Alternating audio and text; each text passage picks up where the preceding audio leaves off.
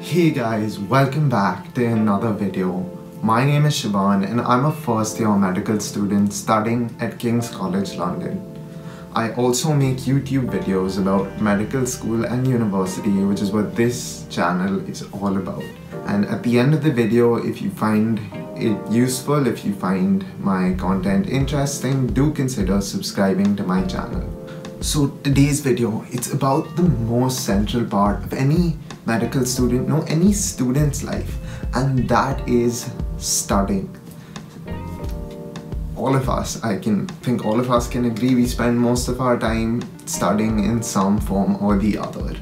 And I'm gonna sit here and talk about how I optimize my own process of studying for maximum output, maximum retention, and maximum understanding as well. So there'll be a natural flow to the video, but there are a few things that I want you to look out for throughout the video as well, things to pay attention to.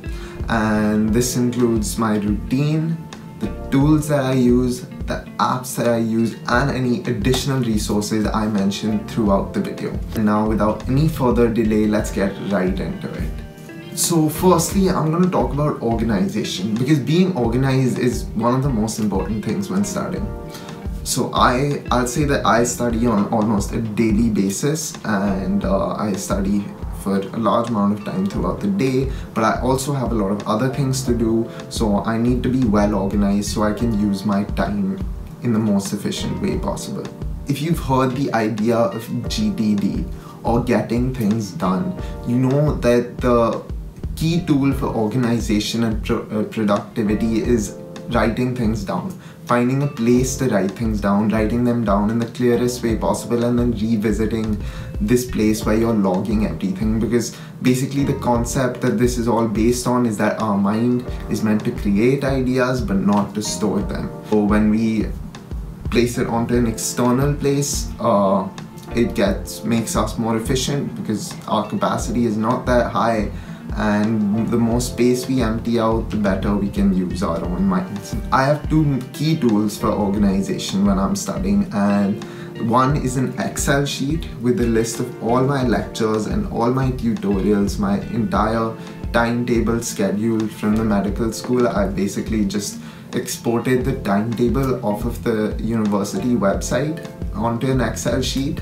And what I do is I have a list of all those lectures, so I know what I need to do, and then I color code them. And like, if I color code them green, that means I've done a lecture. If I color code it, if it's not filled in, that means I've not done it.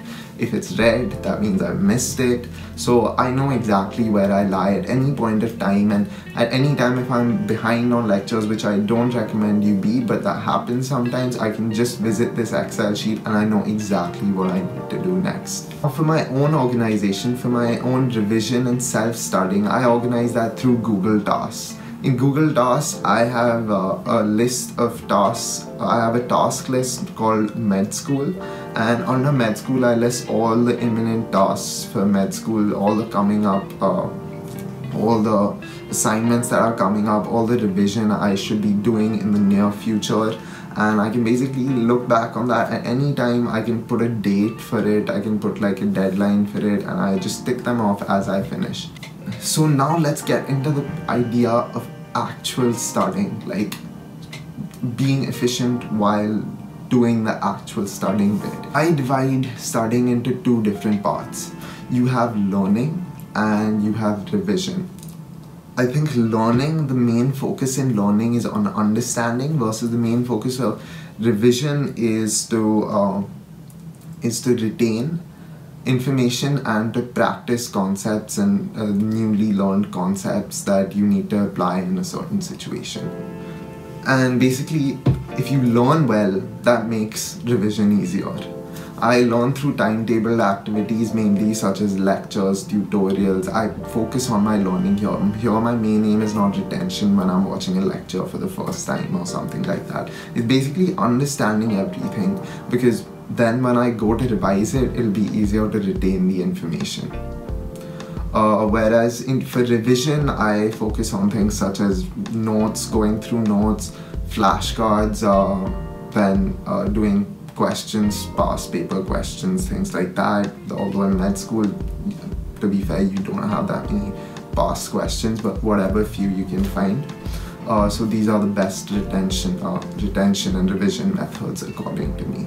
I also don't have a very strict schedule for the nature of my studying, in the way that in some weeks where I have more lectures, I'll focus more on the learning part and doing those timetable lectures, and in weeks where I have more free time, I'll basically fit in more revision, where I'll do more of my own studying at my own pace, and things that I want to look at particularly, and things that I want to revise.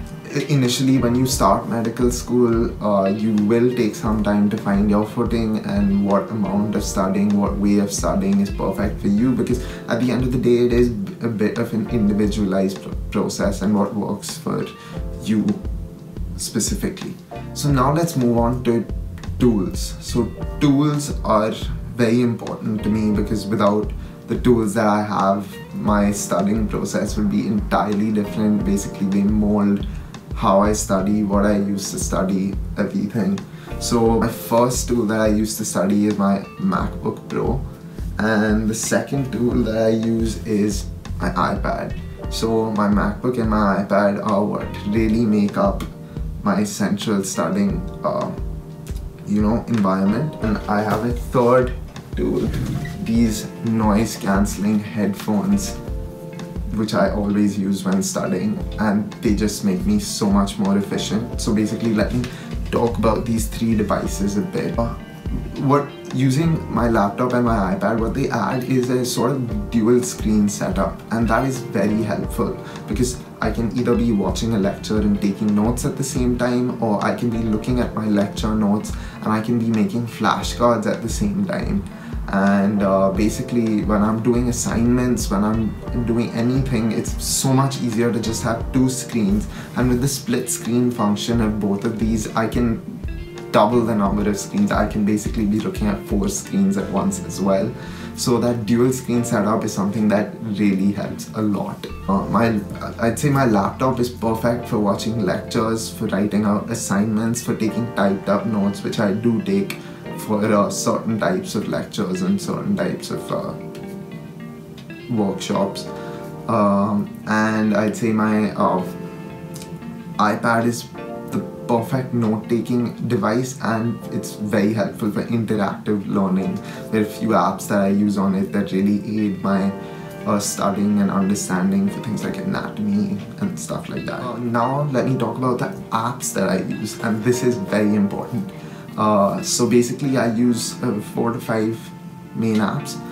The first and most important one, my most used app, would be Goodnotes, Goodnotes 5, and I use that on my iPad, and it's basically a note-taking app on the iPad, and basically you can write out notes on it, and it is so helpful, and the organization is amazing. So I'll put a video up on the screen somewhere here, and I'm going to talk simultaneously. So it's basically very, very organized.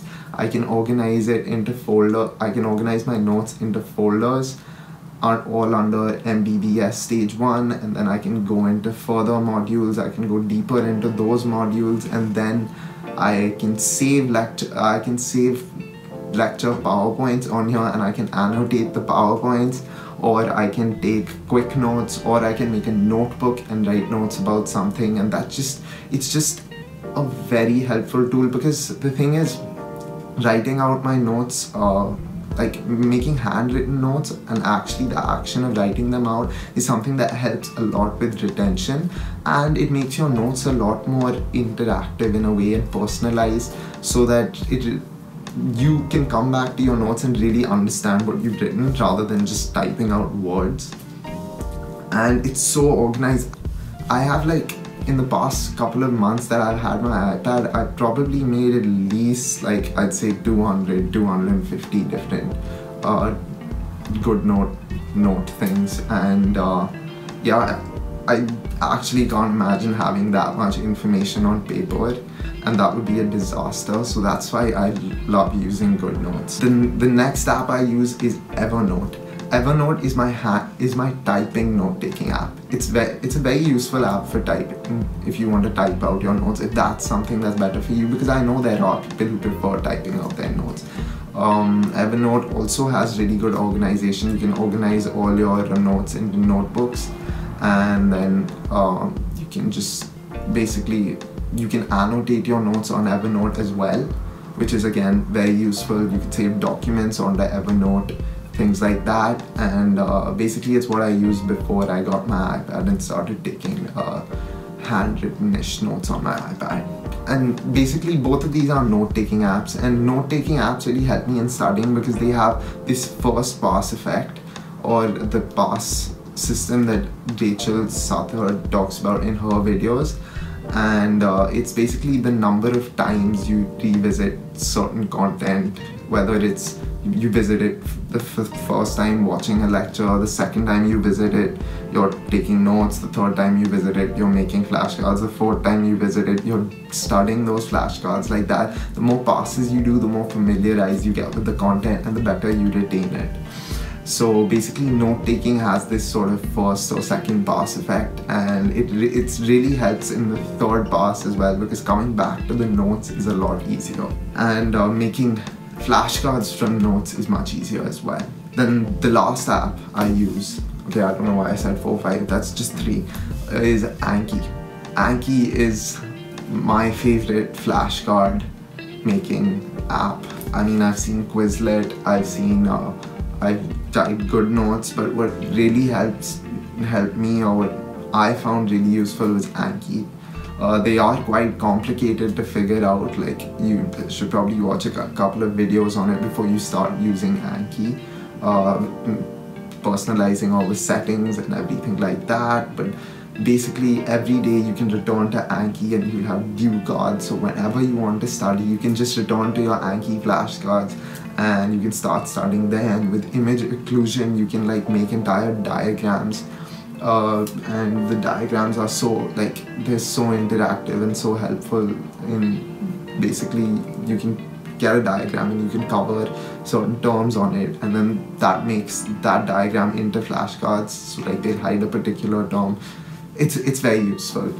And basically the concept of using flashcards is they employ active recall, where, because reading through material doesn't help you retain information as well as trying to test yourself on that material. I mean, if you never expose yourself to material, obviously the first step would be watching it, reading through it. But after that, you need to start testing yourself on it. So your brain actually tries to remember that information, and when it goes through that process of trying to remember it, the next time that pathway will become easier and it'll just naturally occur in a way. So active recall that way is best achieved through flashcards, for me at least. Now let me mention some additional resources. So additional resources I use include Netter's anatomy coloring book. I'll show it to you, give me a second. This coloring book right here, I mean, it's not a very central tool to me studying, but like, it has so many diagrams and it covers everything in detail. And sometimes when I'm just bored or I want to do something, I can just open up this big coloring book and I can start coloring in some anatomy that I've learned. And basically coloring it gets you thinking about it, and it's a good way to remember the information as well. I also use this Oxford Concise medical dictionary sometimes when I'm studying as well, because when I want to look up terms that I don't know or I don't remember or don't understand, and basically actually physically looking through the book, I come across other terms that I've heard of or haven't heard of, and I learn what they mean as well. So I do it once in a while. Obviously when I'm in a very efficient mode or whatever, I just look them up because that's much quicker. But sometimes it's fun to go through the dictionary as well. I got this for free from the MDU, so it's just a beneficial additional tool, I guess. Anatomy. Basically, one very important tool that I use is what do you call it? Is Complete Anatomy. So Complete Anatomy is an amazing medical app, and it basically you can see the entire human body on that app and you can just interact with it. It's a way of doing like online or virtual dissection, and you can basically open up the body, add layers to it.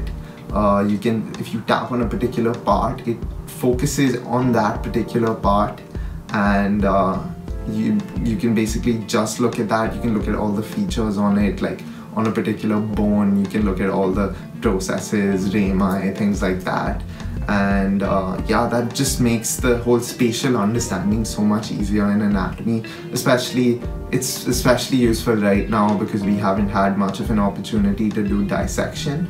So the spatial understanding really comes in well when you use apps like this. So yeah, that basically sums up everything I would want to mention about studying in medical school. That is how I study, that's everything I use, that's all my tools, and I'm assuming this will change at some point in the future, but this is what's working for me right now. And yeah, I guess that's pretty much it, and I'll summarize all this down below in the description. You can check it out. I might even put some timestamps in there.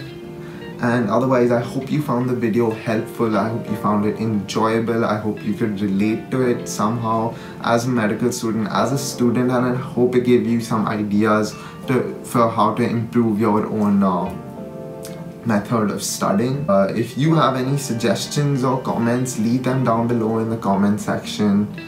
Don't forget to like the video and hit the subscribe button, and I will see you in the next video.